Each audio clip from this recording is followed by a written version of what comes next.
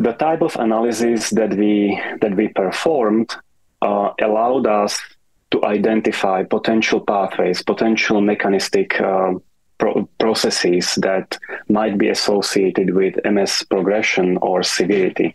The next step would be to take these individual pathways and processes and try to generate, for example, cell culture models that would allow us to study details, the mechanistic details at the molecular level about many of these pathways.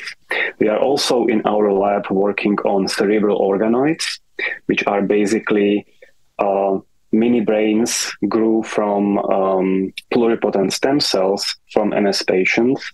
And the idea is to study the biology that we identified in these cerebral organoids, because they are a mixture of many different cell types. So there are neurons, there are oligodendrocytes, there are microglia incorporated in these organoids. So they more resemble a human brain than just a plain one type of cells plated on a petri dish that you would study, right? So those are the mechanistic studies, and more immediate use for what we discovered in this study is that we basically identify these pathways associated with MS progression, and ingenuity pathway analysis allows you to generate a score associated with this pathway. So judging based on this score, you can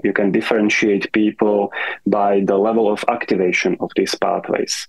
And what the other thing that ingenuity pathway analysis allows you is, based on the knowledge accumulated by scientific community, it identifies potential inhibitors of these pathways, potential drugs that you can use to inhibit these pathways. So the next step would be for us to take some of these inhibitors and try them in MS patients in clinical trial to see if these drugs can reverse activation of these damaging pathways, and if that reversal would subsequently lead to decreased disability progression and better outcome for the patient.